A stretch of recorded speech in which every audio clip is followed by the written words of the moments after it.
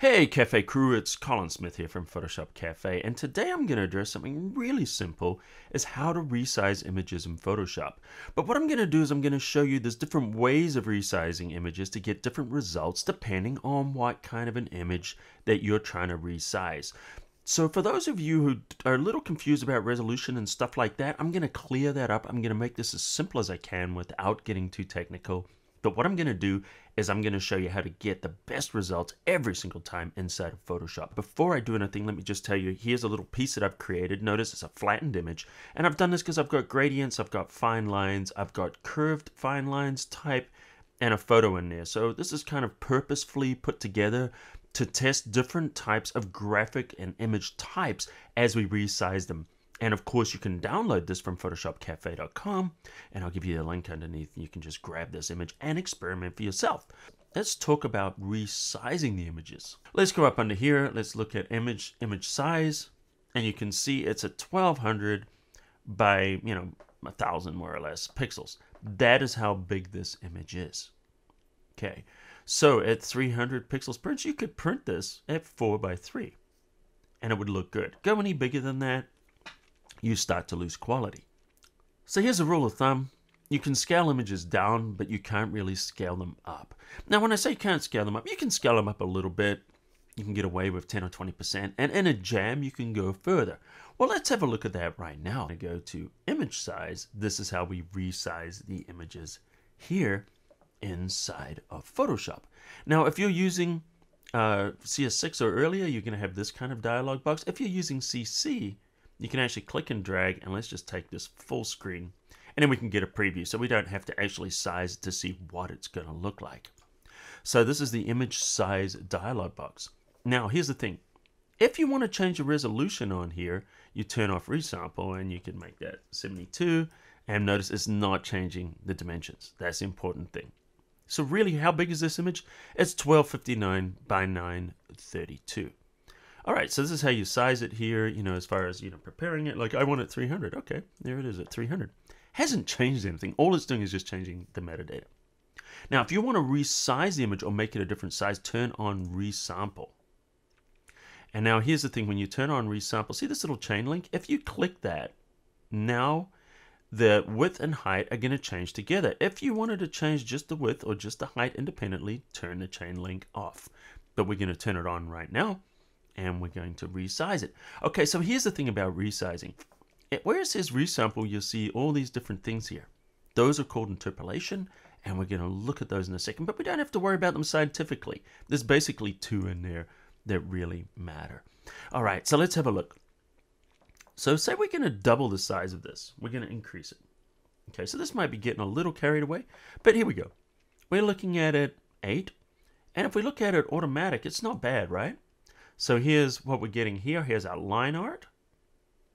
Here's our gradient. It's not bad. Here's our type. It's not bad. And here's our photo.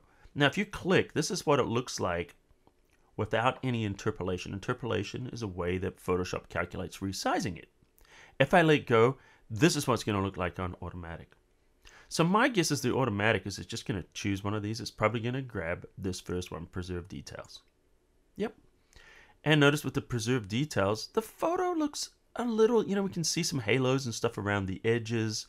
It's trying to kind of give it a little bit of, crispness and try and maintain that. However, if we go to something like a bicubic smoother, notice it looks better for the photos, at least in my opinion. You can always sharpen it later, but you're not getting the halos as badly around the edges. So if we look at this, let's compare it.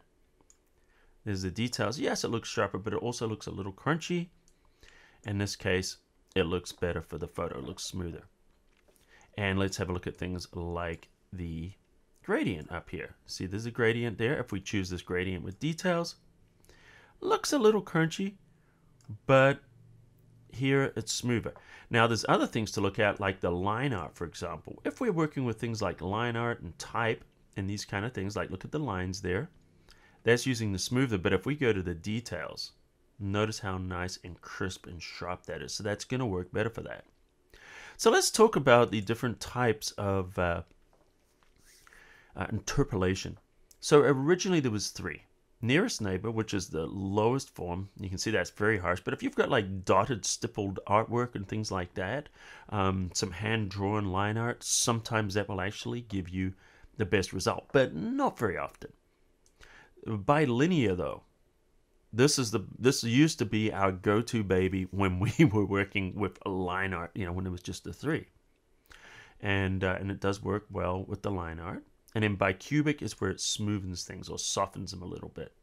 And you can see, here it does look a little smoother, but we are losing some of the detail, just depending on how fine the line art is. So these used to be the three that we would work with. And you can see the bicubic always looks better for the photos. So there's the nearest neighbor, bilinear, and then we go to the bicubic, boom, looks better for the photos. Then what was added was two more, bicubic smoother and bicubic sharper. Bicubic smoother, what it does is it smoothens it out when we go larger, so you don't get pixelization. Pixelization is if I click here, you can see the edges. See the edge of that hat there? See the little jaggies? That reduces those jaggies.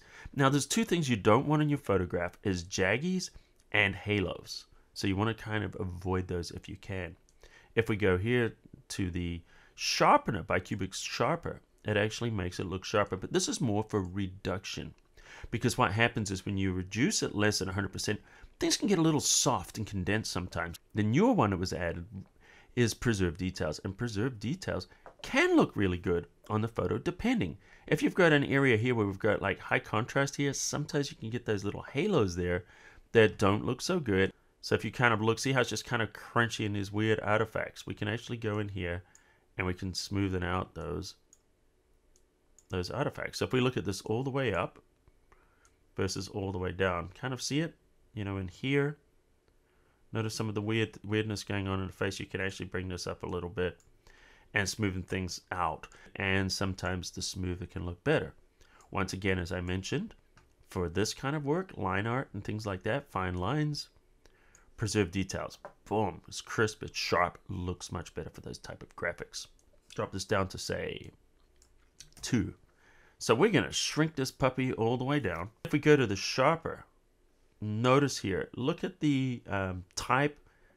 Look at these lines up here, the gradient, and look at the photograph. So let's just compare this. So if we go to, say, a bicubic smoother, see how things are looking kind of soft, and we're losing some of the definition. Then when we go to bicubic sharper, boom, you can particularly see those lines there. It kind of keeps that definition. Now, if we go to the automatic, the automatic just kind of is going to choose the preserve details for enlarger and the bicubic sharper for reducing the size of it. So these are the things that really matter. If you're increasing the size, at least from what I've seen, preserve details works really well on line art, graphics, things like that. Sometimes for photos, it can make it too crunchy, add too much of an artifact. And then, of course, bicubic smoother will give you a smoother result. And of course, if you wanted to do it, to apply it, you just click OK. And now you have this huge image. Of course, I can hit Control 1, we'll go to 100%. Control 0 or Command 0 will show it to you full screen. And if we look over here, we go image size, and you can see it at the bottom anyway. But now that we've resized it, we can see now we've got this 4,000 by 3,000.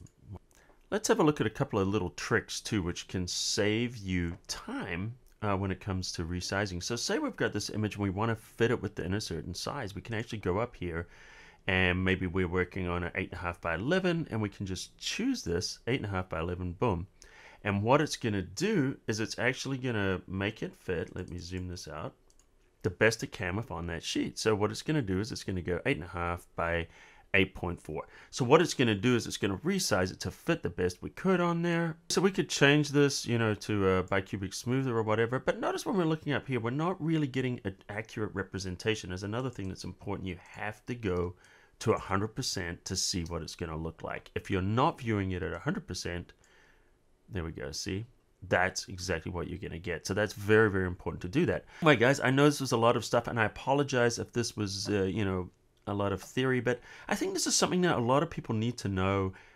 It will help you preserve the quality of your images. And I've noticed a lot of people they're working and their images can kind of look soft and stuff like this. So what I just showed you is kind of a little bit of a key to keeping those images nice and clean and sharp and crisp. So anyway, guys, I hope you enjoyed this. If you did, hit the subscribe button, become part of the Cafe crew, and every week I have a new tutorial on Photoshop and Lightroom, different gadgets and reviews. And add a comment, let me know what you think about this. Next week, I promise you we're going to do something a little bit more fun and creative. And until then, I will see you at the cafe.